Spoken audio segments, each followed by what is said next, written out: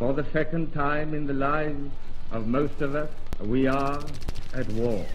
Never in the field of human conflict was so much owed by so many to so few. They shall grow not old, as we that are left grow old.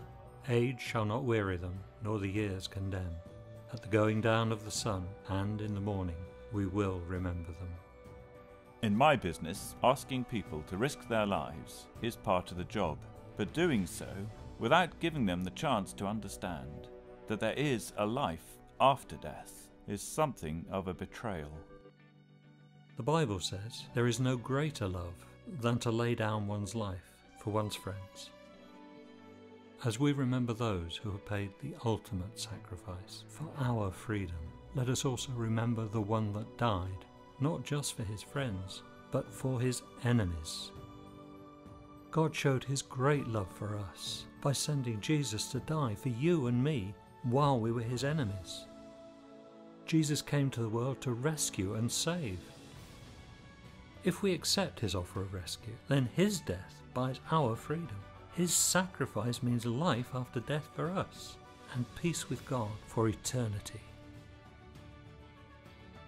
God in heaven, as we remember those who have fallen on our behalf, let us never forget the great sacrifice they have paid. And we pray too that we would be conscious of and thankful for the sacrifice of the Lord Jesus Christ that offers life after death and peace with God. Can I give you a warm welcome to this, our Remembrance Sunday service. It's good to have you with us. Before our call to worship, I just had an intimation to make that for insurance purposes, but not only for insurance purposes, but because we believe in the power of God, the office bearers of Carmyle have decided to have a monthly prayer meeting in the church. And the first prayer meeting will be on Remembrance Day morning. That's Wednesday the 11th of November at 10:50. Now, if you know me at all, you know that I encourage people to pray, but I want to say that if you are in a vulnerable category, please do not feel under any pressure to join with us. This will be a short and a simple prayer meeting, and we'll be having one a month. And now the call to worship.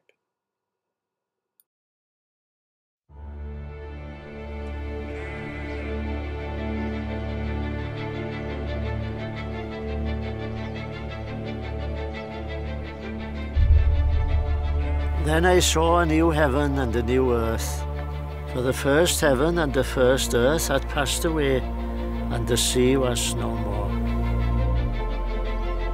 And I saw the holy city, New Jerusalem, coming down out of heaven from God, prepared as a bride adorned for her husband. And I heard a loud voice from the throne, saying, "Behold, the dwelling place of God is with man. He will dwell with them, and they will be his people, and God himself will be with them as their God. He will wipe away every tear from their eyes, and death shall be no more. Neither shall there be mourning, nor crying, nor pain any more, for the former things have passed away." And he who was seated on the throne said, "Behold, I'm making all things new." Also he said, "Write this down, for these words are trustworthy and true." And he said to me, "It is done. I am the Alpha and the Omega, the beginning and the end." To the thirsty I will give from the spring of the water of life without payment. The one who conquers will have this heritage, and I will be his God, and he will be my son.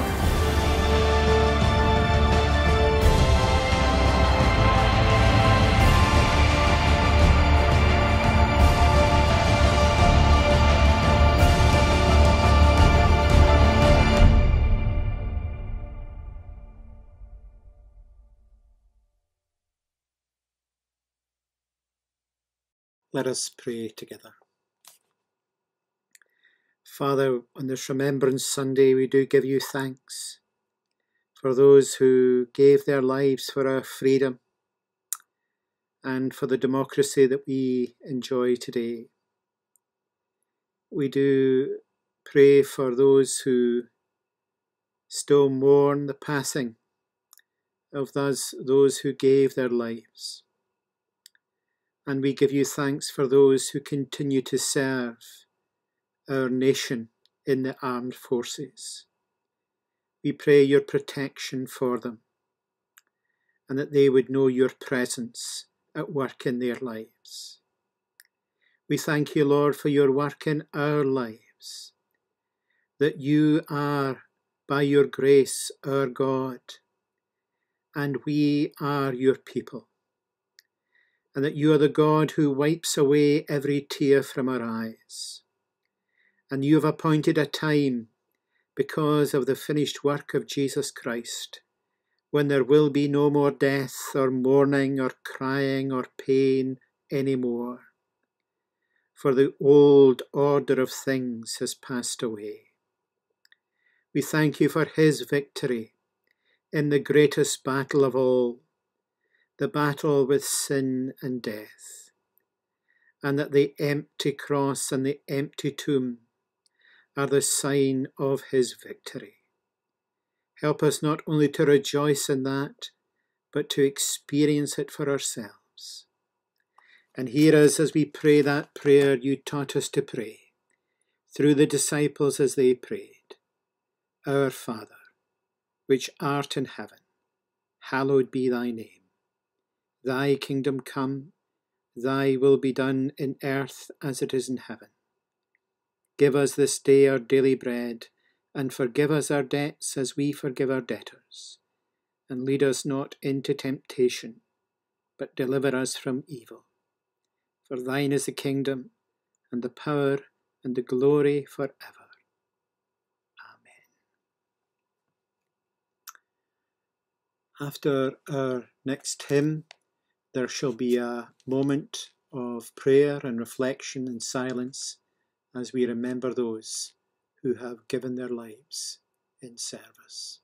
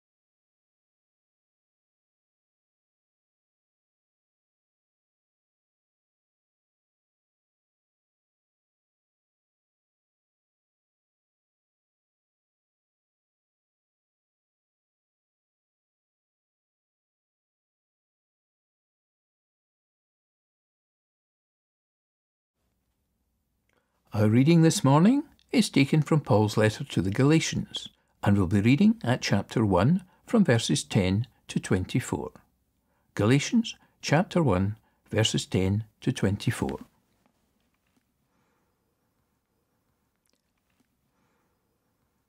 Am I now trying to win the approval of men or of God? Am I trying to please men? If I were still trying to please men, I would not be a servant of Christ. I want you to know, brothers, that the gospel I preached is not something that man made up.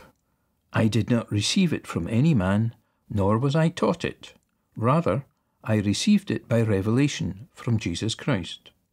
For you have heard of my previous way of life in Judaism, how intensely I persecuted the church of God and tried to destroy it. I was advancing in Judaism beyond many Jews of my own age, and was extremely zealous for the traditions of my fathers. But when God, who set me apart from birth and called me by his grace, was pleased to reveal his Son in me so that I might preach him among the Gentiles, I did not consult any man, nor did I go up to Jerusalem to see those who were apostles before I was, but I went immediately into Arabia and later returned to Damascus. Then, after 3 years, I went up to Jerusalem to get acquainted with Peter and stayed with him 15 days. I saw none of the other apostles, only James, the Lord's brother. I assure you before God that what I am writing to you is no lie. Later, I went to Syria and Cilicia. I was personally unknown to the churches of Judea that are in Christ. They only heard the report. The man who formerly persecuted us is now preaching the faith he once tried to destroy. And they praised God because of me. Amen, and may God add his blessing to this reading of his own most holy word.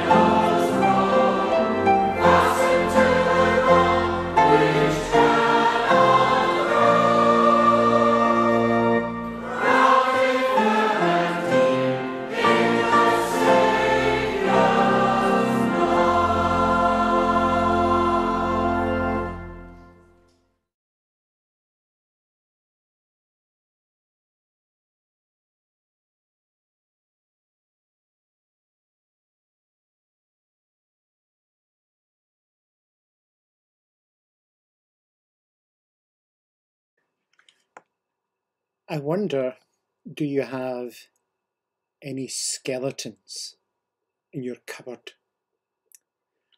I don't mean that literally, of course. I hope the answer to the literal question is no. But you know what I mean. Do you have a past? A past that you're ashamed of? Do you have memories of things you've done or said that haunt you and maybe make you blush or worse? I certainly do. And my skeletons rattle in my head regularly. And I have to remind myself of the gospel and of the Lord's amazing grace. On this Remembrance Sunday, we think about those who gave their lives for our freedom and those who fought, but also continued to fight their own battles and demons after the war. The terrible things they had seen, the awful things they had to do, the nightmares that continued to disturb their sleep for the rest of their lives. I saw a documentary about the post-traumatic stress on soldiers who returned from the First World War, and it was dreadful to see their very bodies contorted.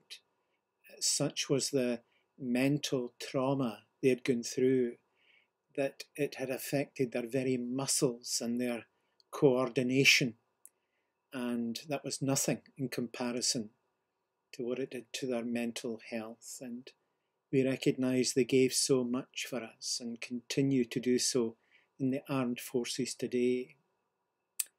The things we see, the things we do, the things we say can have long-term consequences. We can learn to live with them, but they're never far away. And some people love to throw our past mistakes and sins in our faces, don't they, as if they've none of their own.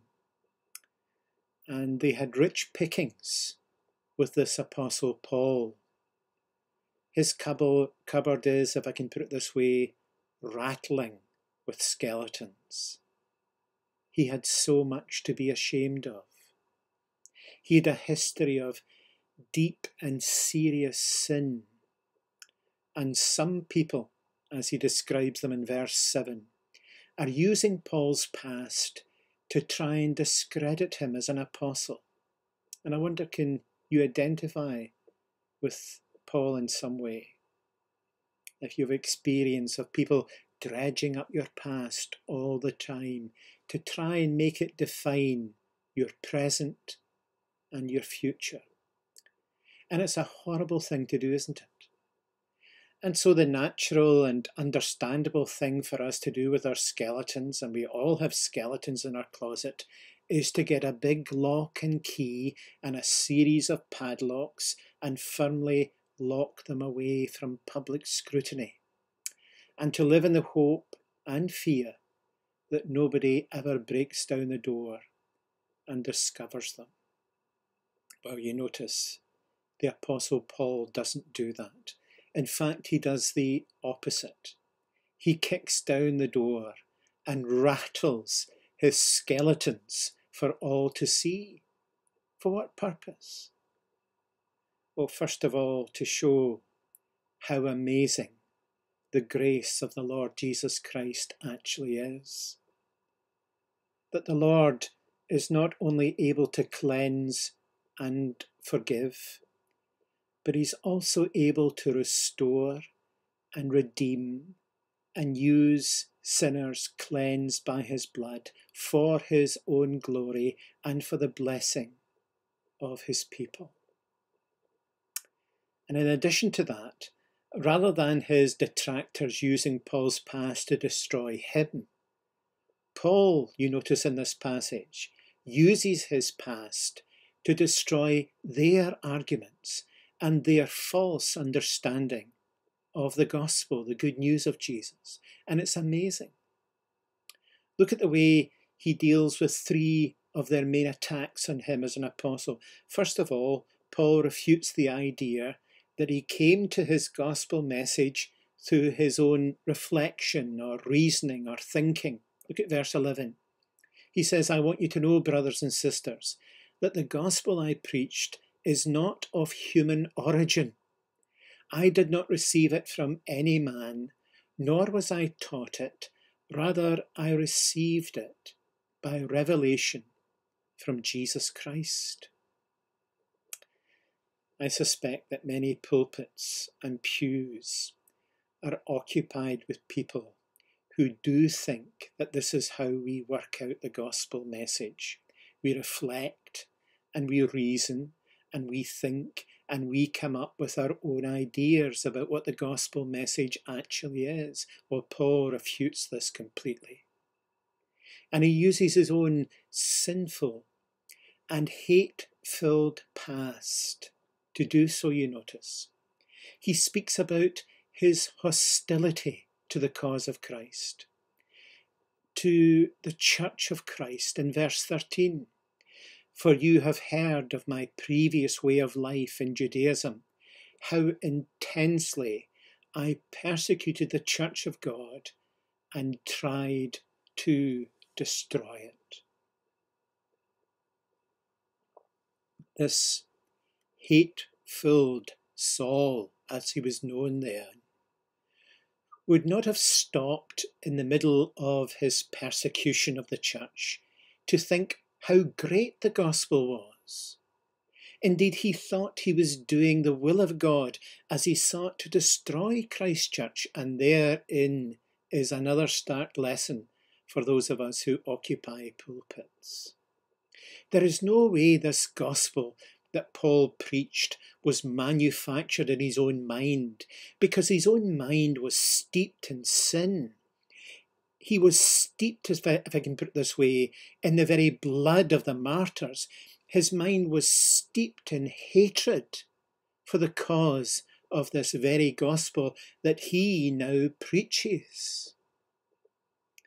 And the greatest evidence of that for me was not only that he was unmoved at the stoning of the first martyr, Stephen, in Acts chapter 7, but actually held the coats, as it were, and gave approval to it all. Nothing but nothing would stop this man in his tracks and make him love this gospel by his own reasoning, by his own power, by his own intellect. No, he needed an encounter with none other than the risen Lord Jesus Christ himself.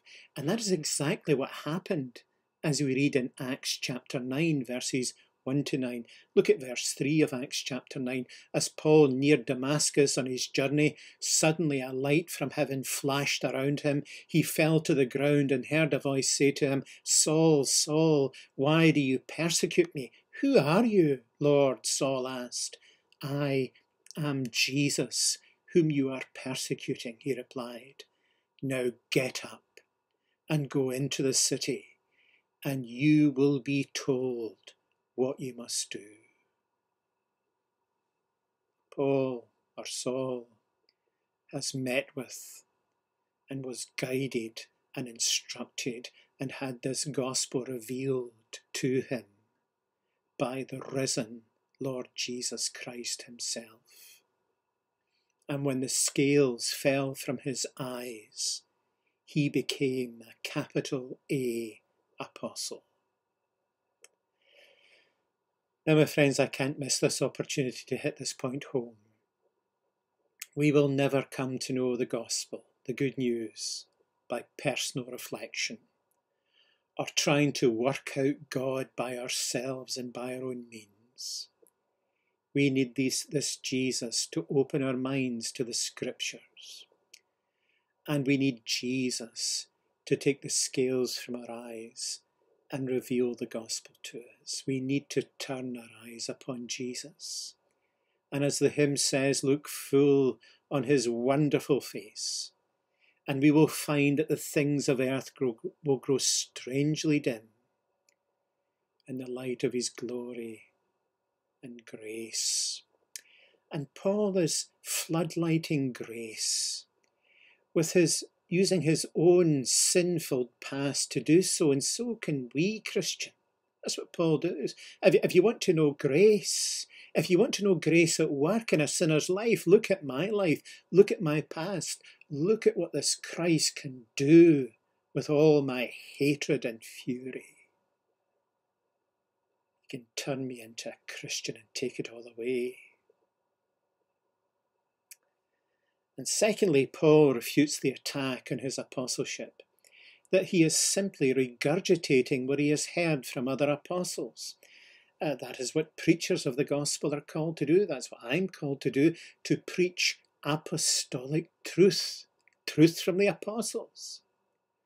But for Paul to be a capital A apostle himself, then he needed to be instructed and appointed by Christ himself. And so Paul says, you notice in verse 16, I did not consult any man, nor did I go up to Jerusalem to see those who were apostles before I was. You notice that there were 3 years between Paul's conversion on the Damascus Road and his first journey to Jerusalem. Look at verses 18 and 19. And in this years, the Lord was working in his life. The Lord was preparing him for the ministry he had for him.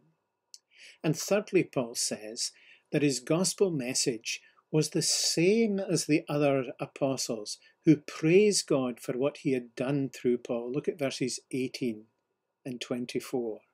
And so this message he has received directly from Christ, as had the other apostles, ties together. It's the same message. But Paul wants to do more than just defend his calling as a capital A apostle. He wants to show how amazing grace actually is. And for that we need to ask the question, who was Paul? Well, as we can see in this passage before us, he was a man with blood on his hands. And by the amazing grace and providence of God, I know that this sermon is being heard by some men who have blood on their hands too. And is there a more destructive and cruel sin? By the time Paul was arrested, if I can use that word, by the Lord Jesus Christ on the road to Damascus, he had much blood in his hands. Many devoted and loving followers of the Lord Jesus Christ had lost their lives, and Paul was thirsty for more.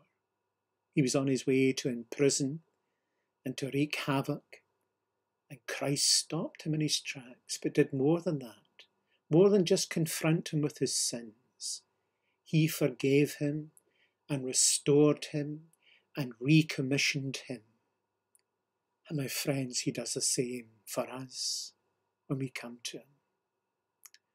What Paul deserved was judgment and condemnation and punishment. He deserved the sword. But indeed he received from the hands of Christ, can I say, from hands, the hands of Christ stained with his own blood. He received forgiveness and acquittal and freedom to know and love and serve the Lord and others. And the sword Paul received was not one that takes life, but one that gives life. He received the very word of God. He received the gospel. He received the Bible, which is the sword of the Spirit. And that's what God does for us too.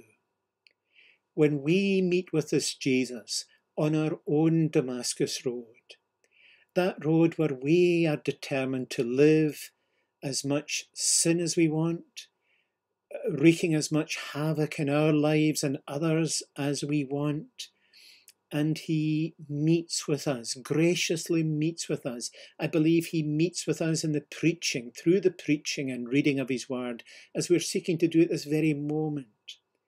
And thus Jesus arrests us and floods our lives with grace. And that's what it means to really turn our eyes upon Jesus. But amazingly, Paul was not only a man with blood on his hands, he was also a man with religious deeds on his hands. He had spent his life to this point seeking to live according to Jewish customs and traditions, and had excelled at it. And again, in the providence I know that this sermon is being heard by many who have religious deeds on their hands and are holding on to them for meaning and significance and salvation. And if you look at verse 14, Paul says that he's really excelled everyone in his generation at being zealous for moral righteousness, and yet it had not made him right with God. It hadn't made him a child of God. And you notice that Paul saw no inconsistency in holding his religious deeds in blood-stained hands, stained with the very blood of martyrs. But now Christ had opened his eyes to the great delusion that we can work our way to heaven by keeping the rules, even religious rules. And that gives us an insight into Paul's anger at these teachers who had infiltrated the church in Galatia and are saying that Christ is not enough for salvation. You need to be circumcised. You need to keep the religious rules. And Paul is saying, listen, I've been there. I've got the t-shirt. I could run rings round you when it comes to works righteousness, trying to please God by being more religious than the next person. And he says it's all rubbish. He actually uses a stronger word than that in Philippians 3:8. Read it for yourselves. And the amazing grace in Paul's life is this, that despite having blood in his hands, despite the pride he had in his own religious achievements, Christ still saved him. And not only that, Christ called him into service. And not only that, Christ called him to be a capital A apostle. My friends, I've lost count of the number of people I have encountered who have a similar testimony. They have been steeped in sin. And then they have been steeped in the blood of Christ. And they have not only been made new, but made into, if I can put it this way, mighty weapons in the hands of the living God for the glory of God. You know, we notice that there is a cry for deep change in society these days. Many people are dissatisfied with who they are. And I think this comes from this truth, that we can only find our true selves, our true identity in this Christ. And until we find that, we are deeply dissatisfied. And that takes grace, the grace of God. And this grace is the free, unmerited favour of God, working powerfully on the mind and the heart to change them and to make us more and more like Christ. That's God's great desire for us, Christian. And Paul demonstrates to us the truth of the words of the writer and preacher Tim Keller, who wrote, "No one is so good that they don't need the grace of the gospel, nor so bad that they can't receive the grace of the gospel. Let me repeat that. No one is so good that they don't need the grace of the gospel, nor so bad that they can't receive the grace of the gospel. Paul was deeply religious, but he needed the gospel. Paul was deeply flawed, yet he could be reached with the gospel. No wonder C.S. Lewis wrote, "Christianity must be from God, for who else could have thought it up?" And let me draw to a close by saying something of what God was doing in the background to Paul's life. I think we may look at this a bit deeper next time. We don't have time to really explore this, but next time I preach, I think we'll look at this. But for now in this passage, we have Paul's testimony. We have Paul's story. But we also have revealed in between the lines, as it were, God's story, God's testimony, what God is doing in Paul's life. And I find this both amazing and exhilarating, indeed inspiring. Paul says a remarkable thing in verse 15. He says that God set him apart in his mother's womb and called him by his grace. Here is Paul, the great persecutor of the church, saying that God had actually set him apart as a preacher of the gospel, as a capital A apostle in his mother's womb before he was even born. Does that not blow our minds? And so we realise that God was working in Paul's life every moment of his life, even when he was in rebellion, even when he was sinning, even when he was persecuting the Lord's own people. How gracious is that? And he was working in Paul's life when Paul was steeping himself in the Old Testament scripture and excelling, he thought, as he would think, in everything religious.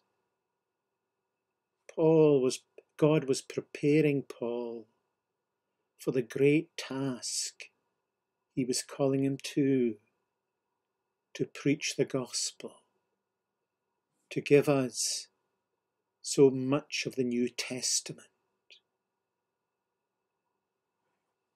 And indeed, preparing Paul to be an example of that gospel in his very life and being. Isn't that astounding and amazing? My friends, do you think for one moment that God does not know you? Even when you're hiding in the darkness of your sin and my sin, in those dark places, in those places of rebellion and hatred, do you think God doesn't know us? He knitted us together in our mother's womb. Psalm 139:13.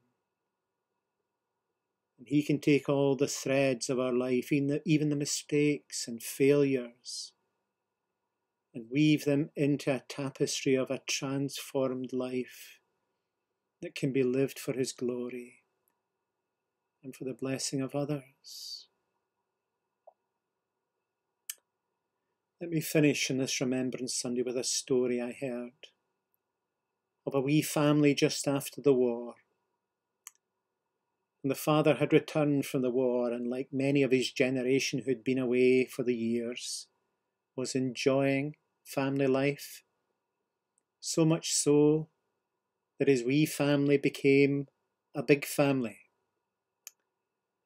And the father had grown up in a beautiful and deeply religious part of the country, but no longer lived there. And like many families, money was tight after the war. And so it was suggested by the family that one of the daughters come and stay for a few weeks to help out. The weeks turned to months, and the months turned to years.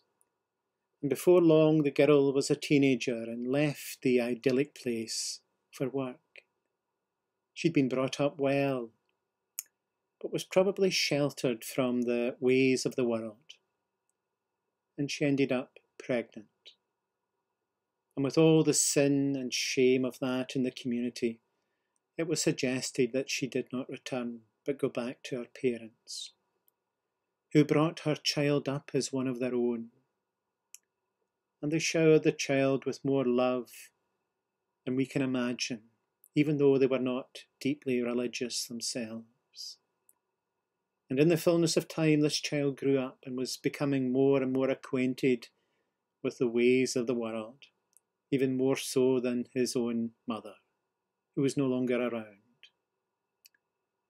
And then God got a hold of him on his own Damascus road and poured grace into his life, and more than that, called him to be a preacher of the gospel.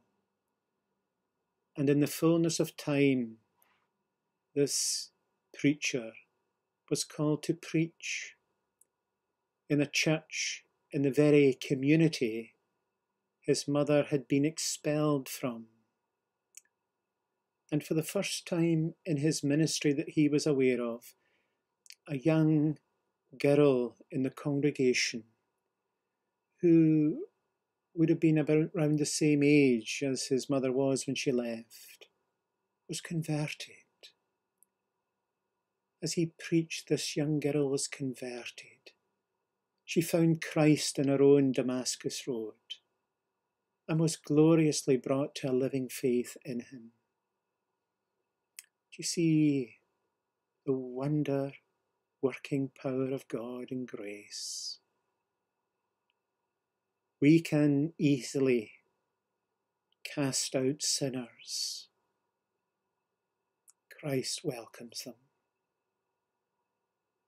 welcomes us.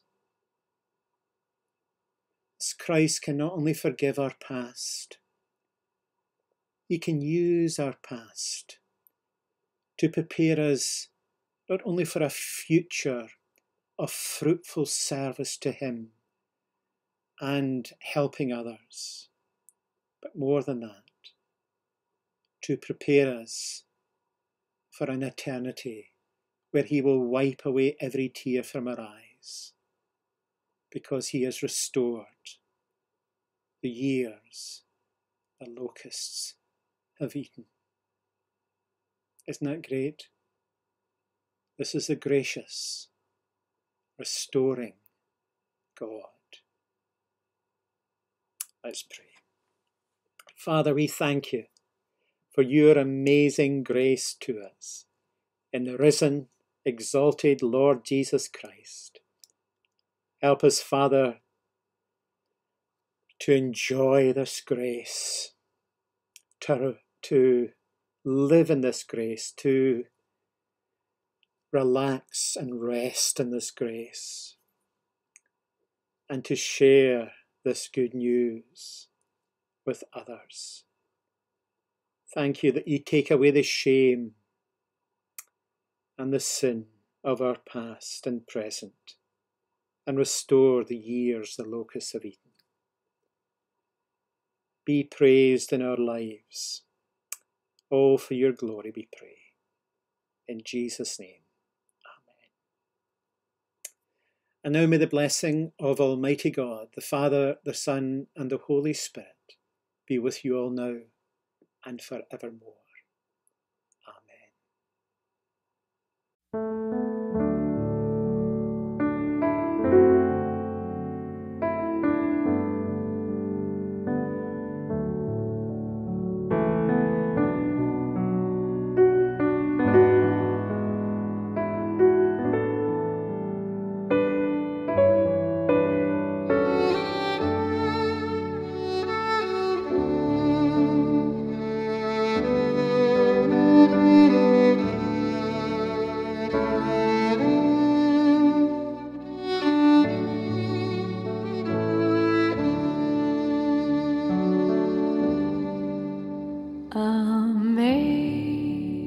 Amazing grace, how sweet the sound that saved a wretch like me. I once was lost, but now am found, was blind, but now I see. 'Twas grace that taught my heart to fear, and grace my fears relieved. How precious did that grace appear the hour I first believed.